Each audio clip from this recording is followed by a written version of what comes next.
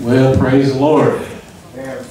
God is good. And all the time. Amen. I first want to welcome our guest, Charles, today. One of my favorite cousins. He came to be with us. Would you give him a Crosswalk Fellowship welcome? We only embarrass you once. So. Hallelujah.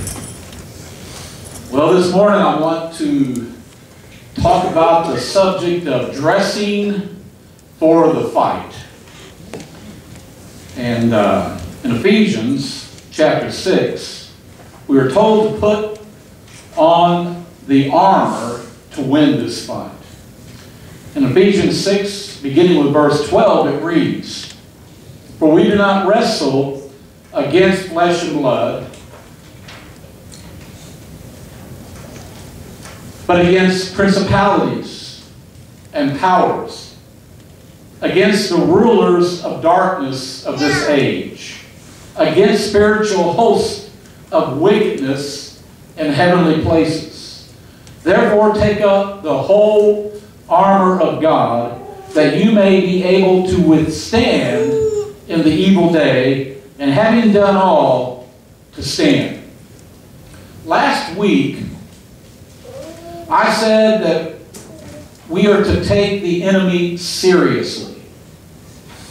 Now, I'm going to be honest with you. I have been guilty in the past of making light of the enemy. You know, calling him a wimp and things of that nature. But the more I think about it, the more I realize he is a forceful opponent. And we really do need to take him seriously. Unfortunately, there are many people who do not even believe there's an enemy. Do not even give a second thought that there's a battle at hand. But we need to take him seriously. A lot of times, it's easy to make light of the enemy when you're not in the middle of a fight. Amen? But if you've been in a fight, you recognize that there is a formidable enemy that we have to contend with. And his name is Satan, Lucifer, the devil. And as I mentioned last week, you probably will not actually encounter the audience of the devil himself. Because the devil is not like God. The devil is not omnipresent. The devil cannot be everywhere at the same time like God is. The devil is not all-powerful. The devil is not omniscient. He's not all-knowing. You know how he finds things out? Is by what you speak out of your mouth. That's where he learns where you are. That's why we have to be careful what we say, because what we say kind of activates the demonic realm. No, we do not necessarily have an encounter with the devil, but we have an encounter with demons. Imps. Believers are in a daily battle with the enemy. And the enemy is determined to stop you from reaching your destiny in Christ. He's determined to stop you from accomplishing the goals that God has set before you to accomplish. Have you ever noticed that as soon as you say, I'm going to start doing this, and it's something for God, that all of a sudden, all hell literally breaks out in your life? Anybody ever been there? You make a decision to be more committed. You make a decision to walk closer to God or to do something for Him. And all of a sudden, there's this resistance that seems to happen. You know, I'm going to spend some time in prayer today, and all of a sudden the phone rings like it never rang before, and different things begin to happen that are out of the norm because the enemy is at work trying to stop you from reaching your God-given goals. We're in a daily battle. And his weapons are fear, intimidation, lying, and deceit. He aims to cause you to doubt God. He tries his best to get you to doubt God's Word. He tried this with Eve. And unfortunately, for all of us, he succeeded. God, Has God said? Remember that? And the famous question. Has God said? He put that question mark in her mind. Has God said? In Genesis 3, verse 1, it reads, "Now the serpent was more cunning than any beast of the field, which the Lord God had made. And he said to the woman, Has God indeed said, You shall not eat of every tree of the garden?" How many times has he said that to you? Has God said? Is that really true, what God's Word says? After all, it doesn't really look like it's working. He tried the same thing with Jesus when he was in the wilderness. With Jesus, he tried to get him to doubt who he was. In Luke 4:3, "And the devil said to him," if, everybody say if. If. I mean, that's a giant if. He says, "If you are the Son of God, command this stone to become bread." He says to you, you say you're an overcomer. You say you're more than a conqueror. You say God will supply all of your needs according to his riches and glory. Really? How's that working for you? Many times he would try to get us to doubt. And as soon as we begin to doubt, we step out of the realm that God wants us to be placed in. Many times what happens is when the enemy begins to speak that word into your mind, you start agreeing with him. Yeah, that's right. Just like Eve began to agree with him. Well, maybe I could do this. And we say, well, maybe that isn't true. And as soon as we quit believing what God says in his word, then we are setting ourselves up to be a victim of the enemy. We have two examples before us. One leads to death, and the other leads to life. Because of Eve's actions, and ultimately Adam's actions, death came. But through the action of Jesus, we are offered life. Amen? Amen. Jesus responded to the enemy when he said, "If you are the Son of God." How did he respond? He responded by declaring and standing on the Word of God. And church, that's what we have to do. When the enemy comes and lies to us and tries to get us to doubt, tries to intimidate us, tries to get us to walking in fear, we need to declare the Word of God and stand on the Word of God. It is written. Jesus answered him saying, "It is written, man shall not live by bread alone, but by every word of God." And church, that's the example we need to follow. Don't follow Eve's example and start agreeing with the enemy, but start following the example Jesus gave and say, "It is written." And know the Word of God. That's why it's so important to understand the Word of God. I tell you, church, we cannot fight properly if we do not know the Word of God, because the Word of God is our sword, and that would be like going to a sword fight without a sword. I don't think we want to be there, do we? Matter of fact, in Hosea chapter 4, verse 6, it reads there, part of that says, "My people are destroyed for a lack of knowledge." My people are destroyed. My people perish because of a lack of knowledge. In 1 Peter chapter 5, verse 8, we're reminded from what we talked about last week. It reads, "Be sober, be vigilant, because your adversary the devil walks about like a roaring lion, seeking whom he may devour." Again, it's saying here, take the enemy seriously. Get prepared for this fight. You know, sometimes a ball game, a better opponent may be playing a lesser opponent, but because they think they can just go in there and win without preparing, they end up losing sometimes. Amen? And that's what we have to be careful about with the enemy. We just can't go in unprepared. We must be prepared. We must fill our heart and our spirit and our mind with the Word of God, so that when he comes to tempt, when he comes to lie, when he comes to try to strike fear in us, we can stand up and boldly say, "Devil, I know you're a liar. It is written." And claim your promise. Declare what the Word of God says on your behalf. Believers that are biblically illiterate are easy prey for the enemy.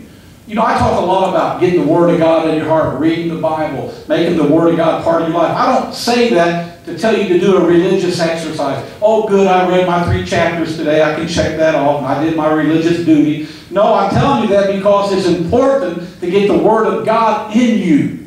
That's your weapon. That is your sword in the fight. Amen? Hallelujah.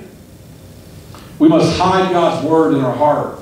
That way, when the devil comes to tempt us, we can answer back with faith and assurance. It is written.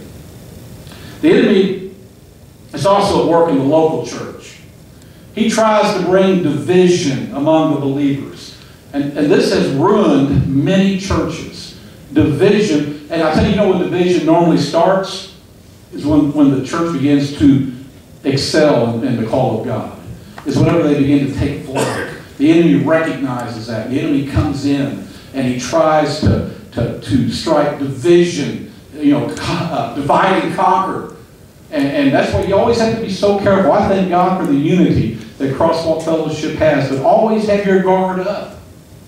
Not to let him use you as a pawn in his plan, in his scheme and ploys. Matter of fact, Titus 3:10 says, reject a divisive man after the first and second admonition. Now, this doesn't mean that you have to agree with everything. But when it's obvious that a person's objective is to cause division, you can count on it. The enemy is at work in that person. Another way the enemy is at work, by stirring up confusion, by inserting false doctrine. And I see the enemy at work, and I know I've talked about this on several occasions, but church, this is what's happening today. False doctrine infiltrating the church. He's sneaky on how he does it. He'll take what is good, what is a truth, and he'll slant it, he'll tilt it to where it's no longer a truth. Today, grace is the truth that the enemy is perverting. Some have stretched grace to mean that sin doesn't matter.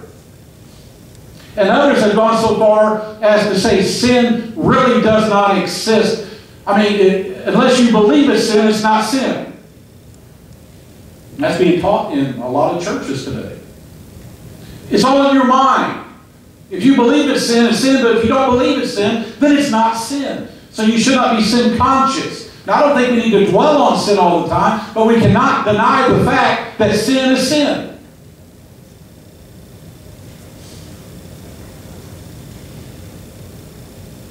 Did I already say that? Some say that yes. Some say it doesn't exist. They also go on to say that hell is not real. They say no one is going to hell because of God's grace. No, God's grace provides a way of escape from a literal place called hell. But many will still go there because they reject God's grace. And my word to you and my word to everyone is this: do not neglect the grace of God. Matter of fact, in Hebrews it says, how shall we escape if we neglect such great grace? Amen? Or a great salvation. Well, the answer to that is you won't. If you neglect His salvation, you will not escape. The only way to escape is by accepting His great salvation. And these are just a few of the ways the enemy will attack us as individuals, as a local church, and as the church as a whole. So we're told to put on the whole armor. We do not want any part of our lives exposed to the enemy. We want to cover up with his armor. I've heard it said before that if you have the whole armor of God on, the only place exposed is your back. Therefore, that's why we should never run from a fight. Amen? It says when you've done all to stand, stand. Amen? We're not to turn and run. We must face the enemy head on. Call in reinforcements. Amen. That's what corporate prayer is about. When we come together here on Sunday mornings and worship and pray, that's part of your fight. Amen. If you're in a fight, you can say, hey, would you join me? Would you agree with me? I'm believing for this to take place. The enemy's been at it. Well, greater is he that is in you. And I tell you, if one can put 1,000 to flight, how many can all of us put to flight? Amen. In Ephesians 6, verses 13 and 14, it reads there, therefore take up the whole armor of God, that you may be able to withstand in the evil day. And having done all, to stand. Have you done all? Have you put on the armor? We're going to be talking about the armor a little bit today and finishing up next Sunday. But have you put on the whole armor? You say, yes, Pastor, I put on the armor. Then what do I do? Then you stand. Have you done all? What? Put all the armor on. Stand. Stand therefore. Just stand your ground. Stand on the promises of God. And stand upon His Word and say, it is written. Amen.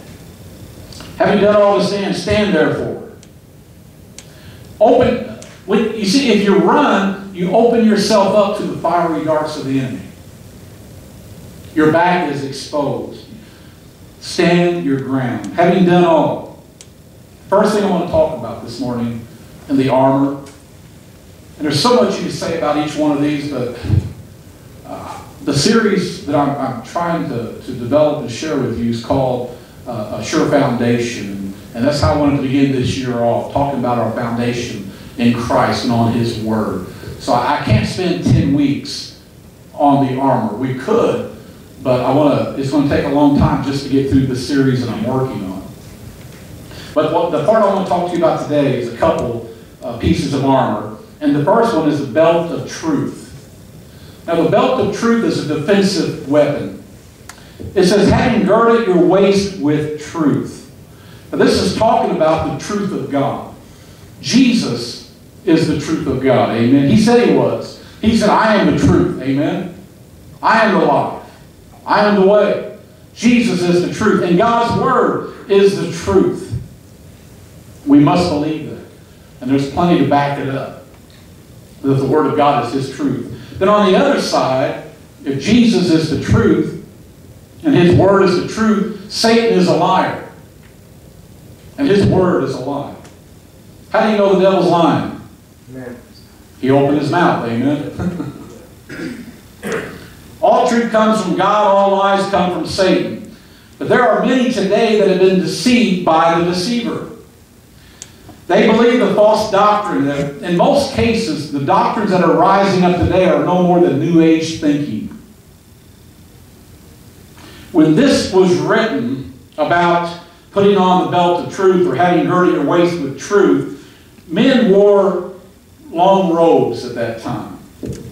And when it talks about girding up with the belt of truth, what they would do is they gather up those robes, those garments, and then they would pull them up between their legs like this and tuck them into this big leather belt.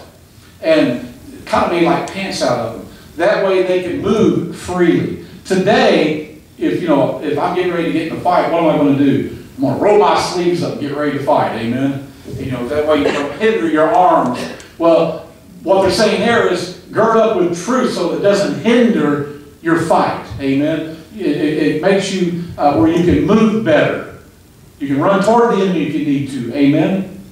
So we're told, girding up your waist with truth. So we're to be ready to fight.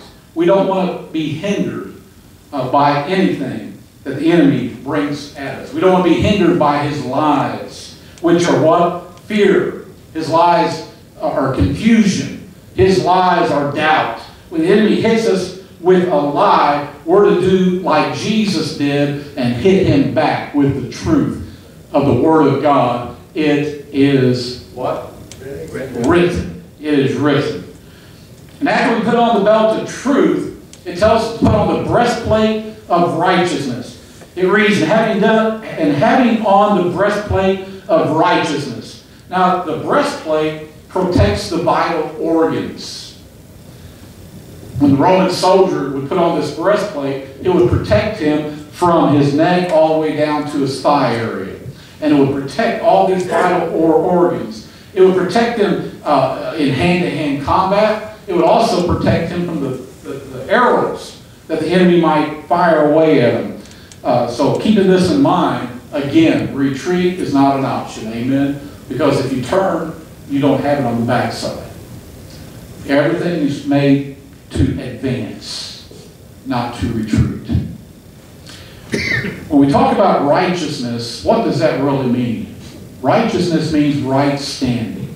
Because of what Christ has done for us, we now have right standing with God.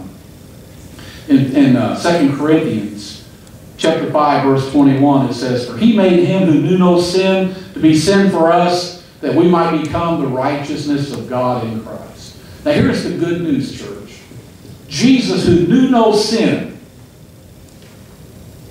became sin. I mean, that's mind-boggling in itself, isn't it? Jesus, the Holy One, the Son of God.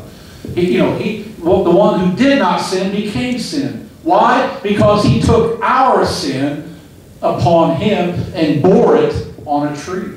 In other words, he took the sin of the world, all sin. We think of the physical pain that he went through. I don't believe, as bad as that was and as horrible and horrendous as that was, we cannot even imagine. It says they beat him to the point he did not even look like a human.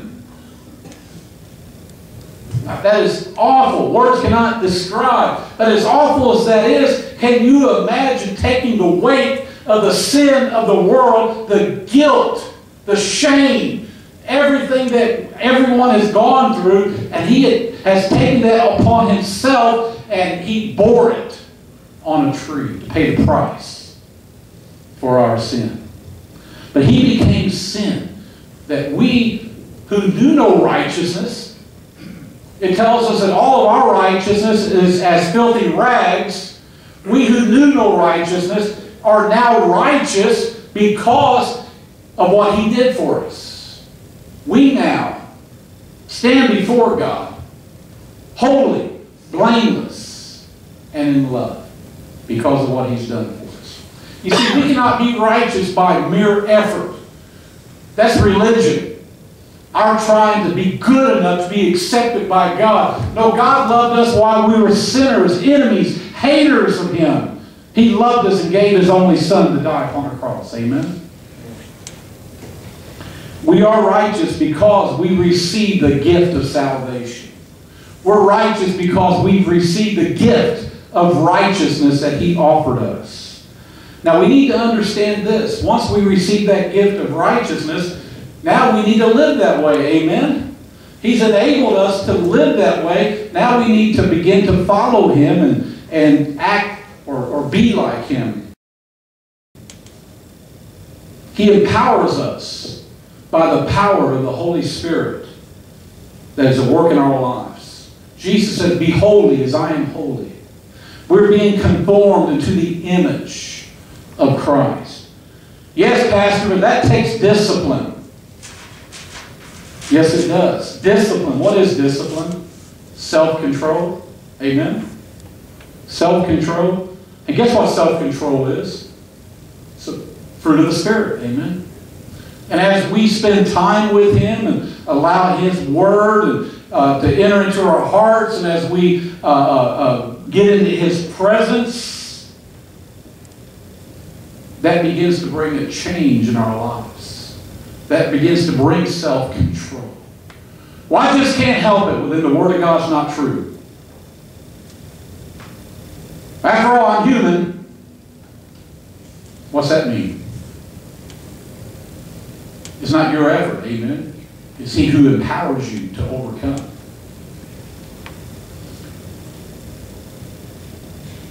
You know, if we're not growing in Christ, we ought to be concerned about it. If we're no more like Christ this year than we were last year, we need to check ourselves and see why. Because we're called to grow in him. We're called to be conformed into his image. You know, I get tired of hearing, well, you know, it really doesn't matter if I sin. After all, I'm under grace. It does matter because the Word of God says it matters. It amazes me how a little league baseball team requires more discipline out of themselves than a Christian does. Have one person say amen, all right? Now, I'm not talking about legalism. I'm talking about doing what God's Word tells us to do. Thank God we do not depend upon our righteousness for salvation. But let's not be lazy believers. Let's apply God's Word to our lives. And church, when we apply God's Word to our lives, then we can truly live in victory. You know why we want to overcome sin? Because sin brings bondage. Does anybody here want to be bound? Then we need to learn to overcome the sin that the enemy tries to bring in our lives. And when we overcome the sin, we overcome the bondage that he tries to bring us into. You know, if a person's bound by drugs, that person is not happy. Jesus came to set us free from that. But you know, if you're bound by gossip, I just can't help myself, you'll be a much happier person when you overcome the sin of gossiping. Amen? I mean, you name any sin. You know what one person said about sin? He said, you think how that goes? He said, sin will cost you more than you want to pay, take you further than you want to go, and make you stay longer than you want to stay. That's why we avoid sin. Amen? Because it comes at a price. But Jesus came that we might be set free from sin. Amen? That we might be overcomers. And he's given us the power to overcome. And we can overcome if we do not get lazy. Amen? Spend time with the Lord. Spend time in his Word. Ask for the help of the Holy Spirit. And watch yourself get the victory. Amen? We have the victory. You just need to walk in it. We're righteous because of what he did. Now we need to walk in it. Amen? I'm going to close with this. We're told in Ephesians to walk worthy of our vocation.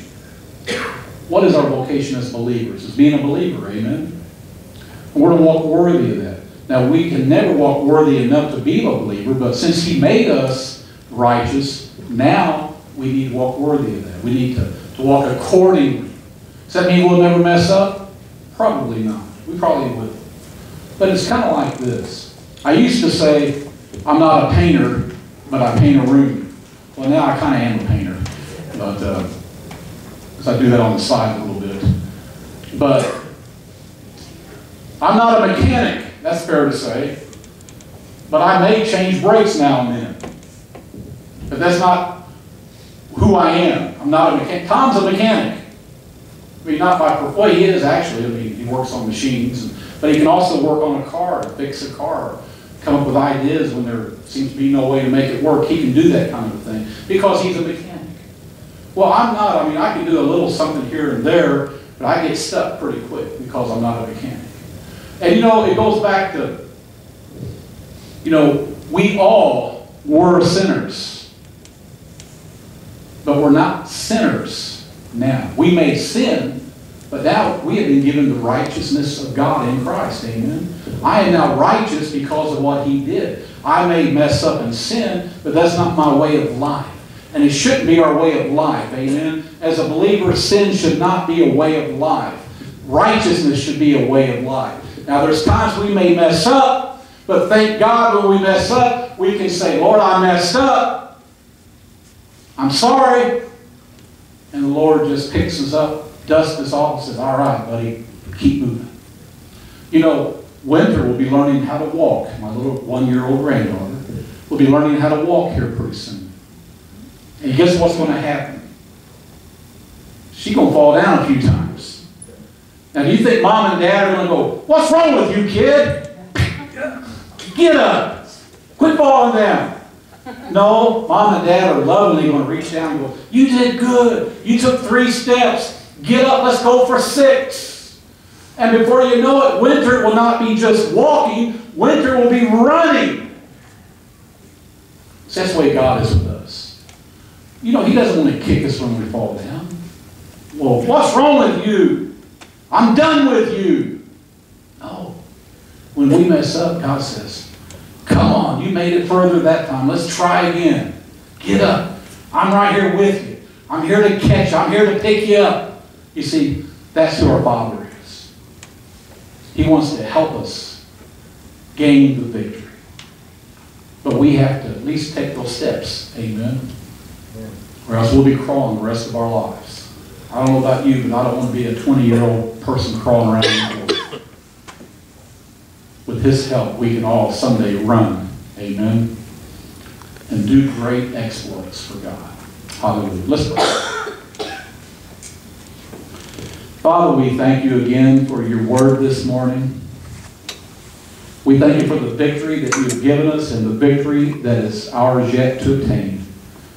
And we just thank you, Lord, that you have provided a way for us to overcome every obstacle that the enemy might throw in our way.